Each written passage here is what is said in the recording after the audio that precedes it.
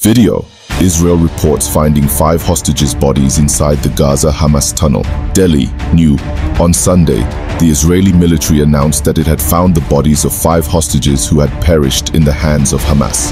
After recovering 2 more bodies from a different location 2 weeks prior, the Israeli Defense Force, IDF, on Sunday also released a video depicting a Hamas tunnel network in Gaza City. IDF forces located and retrieved the bodies of 5 hostages who were kidnapped during a coordinated intelligence operation.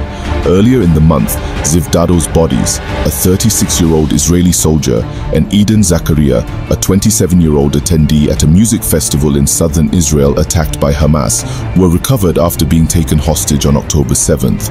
The remaining 3 bodies, identified as Sergeant Ron Sherman, CPL Nick Bizer, and Elia Toledano, have now been found on the eve of Christmas. Footage posted by the IDF on X shows Israeli troops paying their respects to the fallen hostages. The 3 fallen soldiers that we have recovered from here today, and it is a supreme value to bring our people to a proper burial in the land of Israel, remarked a soldier in the video.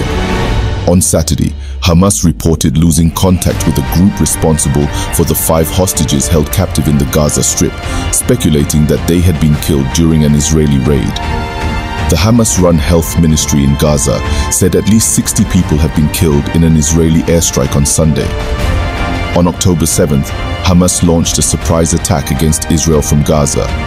According to an AFP tally based on official Israeli figures, approximately 1,140 people lost their lives in the assault, with the majority being civilians. Hamas and other Palestinian militants seized around 250 hostages during the attack. Of these hostages, 105 have been released, while several others have died, including casualties from friendly fire incidents. Post a comment. In response, Israel launched an unrelenting air and ground offensive with the declared aim of destroying the militant group.